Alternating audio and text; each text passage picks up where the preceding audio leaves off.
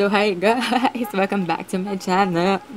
So, ito, ang hilig-hilig ko na ngayon mag-review ng mga makeup churba, kaya ng ganyan, mga lipstick, ganun. Kahit di naman talaga ako mahilig mag-makeup, mga ganun. Wala, asaya lang, ganun. So, guys, yes. So, guys, ngayon meron akong neto. Yes. Yan, hindi ko to, ano siya, Infallible Pro Matte Liquid Lipstick ng Loreal. Yes. Yes, nag-makeup review. So guys, tatry natin tong isa, tong 358 na cowboy nakalagay, guys. So, tatry natin siya. So guys, ito na, tatry na natin itong cowboy. So guys, di ko alam guys kung anong price ito, pero basta tatry lang natin. So guys, kinuha ko lang to kay mama. Guys, di ako marunong.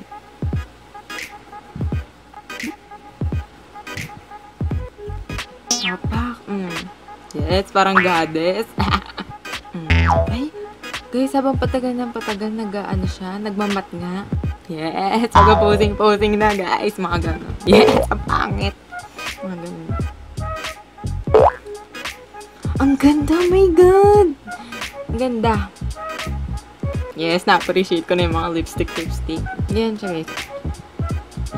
Hindi pa pantay. So guys, try naman natin tong 368 na Matador. Yes, Matador. O, try na natin to. So, guys, dahil wala naman tayong wipe, so, syempre, hindi mawawala ang tissue and water. Pangit. So, guys, syempre, hindi mawawala ang tissue at water. Yes. So, ito na, guys, ang magpapatanggal na aking lipstick.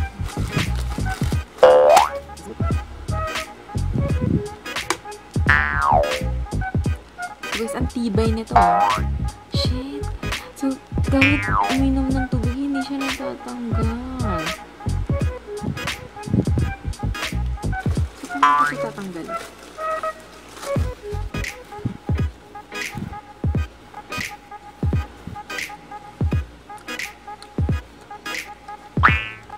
So, guys, hindi siya matanggal. Na kahit anong inom ko, kahit anong tanggal ko dito. Paano mo ito tatanggalin?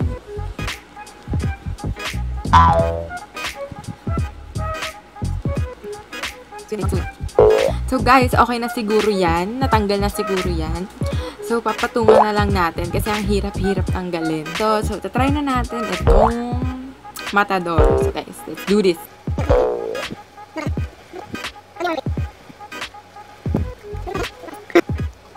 So, ayan guys, ganyan yung itsura nito, nung Matador, ayan, sobrang pang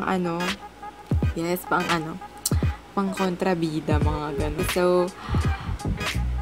So, that's all for today again, guys. So, ayun, sinusulat ko na itong magandang lighting ko dahil isasabit na to, at di ko alam kung kailan ito isasabit. So, go push lang at, so, yun, video lang ako ng video. So yun guys, thanks for watching and please like and subscribe. Bye.